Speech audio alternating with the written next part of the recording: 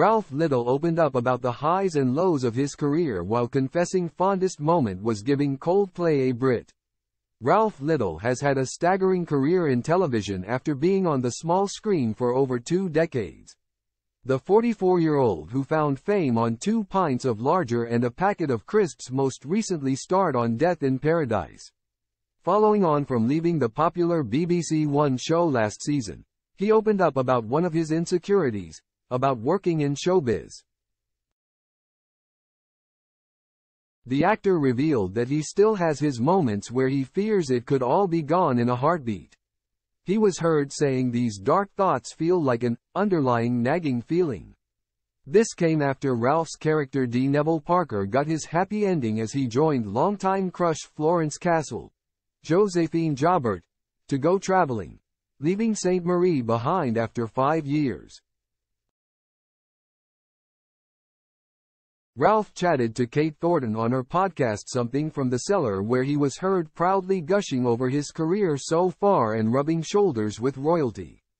But can't shake his insecurities after detailing the downside to his profession.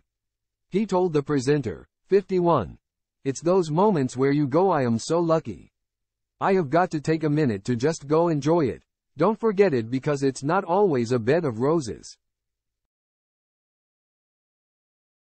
I genuinely believe until you're Ryan Gosling or until you're that level, that sort of slight underlying kind of nagging feeling of what if this is the last one I get, like, what if this is the last job I get?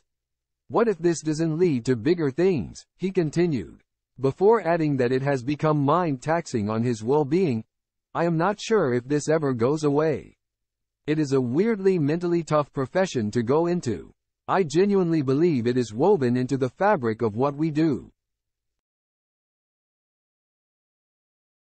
This came after Kate quizzed him on how he deals with his global success and allegedly being liked by the king and his late mother Queen Elizabeth.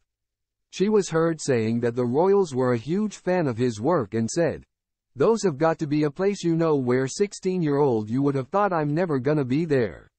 He credited his career for allowing him to experience so much and said you could not put a price on it.